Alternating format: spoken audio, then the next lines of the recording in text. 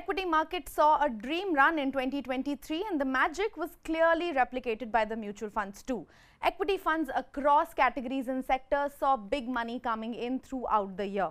The mutual fund industry has achieved 6x growth in the last 10 years from 8.25 lakh crore rupees AUM in 2013 to 50 lakh crore AUM in 2023. Massive growth there. But today, let's put the spotlight on the schemes that saw the biggest inflows in the year gone by. If there is one scheme that has been consistently beating benchmark and attracting investors in the last 3 to 5 years, it has been Parag Parikh Flexi Cap Fund. The scheme has topped the charts for garnering the biggest inflows in 2023. Rupees 11,400 crore. In 2022, the scheme saw net inflows worth 9,600 crore rupees, so an 18% surge year on year.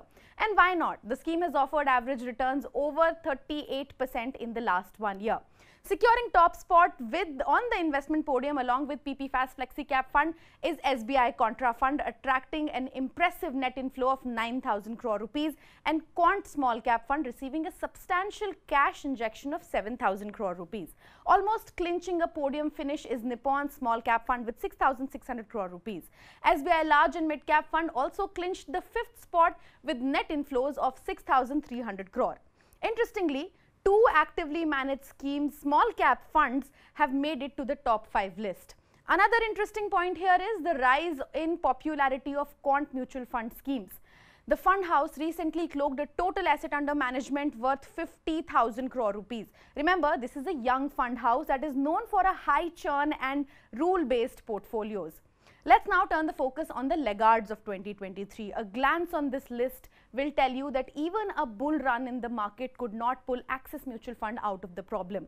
There are 3 Axis schemes in the list of the 5 funds that saw the maximum outflows in 2023. Once the darling of all mutual fund advisors, Axis Blue Chip Fund, along with Axis ELSS Tax Saver Fund and Axis Focus 25 Fund, saw the maximum outflows in 2023. Of course, leading the pack of laggards was SBI Nifty 50 ETF with outflows worth 11,200 crore rupees.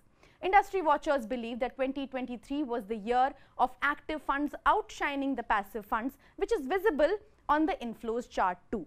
So clearly, while some schemes continued to have the Midas touch in 2023, many lost their magic.